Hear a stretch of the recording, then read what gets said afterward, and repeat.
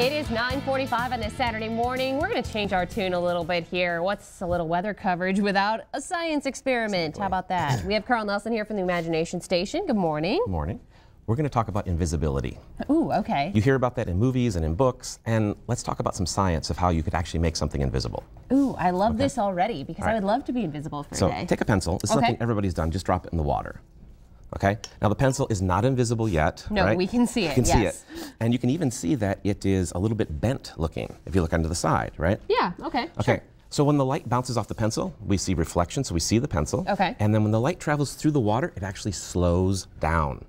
Oh, okay. Which I'm sure you've heard the speed of light's a constant. Right. And it is. It's a constant in any given material. So it actually slows down when it goes through the water, and that causes the light to bend, and the pencil looks broken. Yeah, the pencil looks like it's kind of broken on its side, which you can see. Two parts. Same thing in oil. Oil has a slower speed of light than water.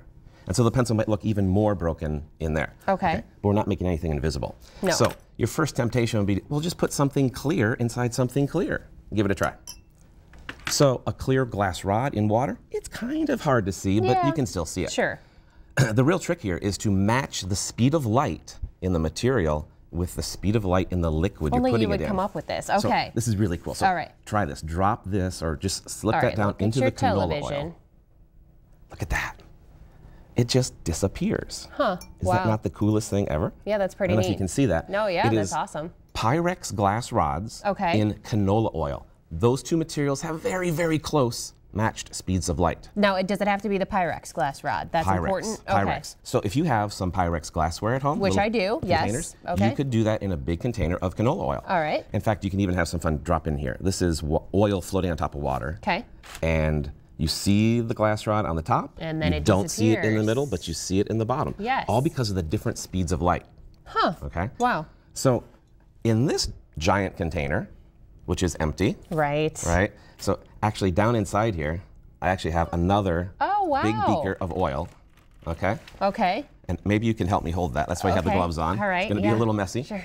And maybe I can pull out from inside there another beaker. Oh, wow. All of this was inside of there. All of that was inside of there. And another one? Oh, there's another wow. one. And in fact, inside there, there's another one. Stop it. Okay. Oh, look at that little guy. That's so cute. Okay, so this just goes to show that we couldn't see any of this. You could not see any of that inside there. In fact, you can drop the little guy right inside there and you'll watch it just disappear as it goes into the oil. All because, again, same speed of light in the glass as well as in the oil. Wow. It's a messy experiment, so if you try it at home, be prepared for that. How about that? Wesson canola oil, I have found, works the best. Okay, sounds good. That and a little bit of Pyrex and maybe some gloves, Mom and Dad. How about that? All right. Well, Carl Nelson, that's this week's Imagine It. Thanks so much for coming in. And if you're looking for something to do, as of right now, the Imagination Station is still open, so you can head down there with the family. They're open all day. And just a reminder, those 12 and under get in free that live in Lucas County with an adult, correct? Absolutely. Yep. Okay. Every Saturday. Sounds good. Thanks so much, Carl. From there, let's check in with the boys. They have a look back at Basketball Friday.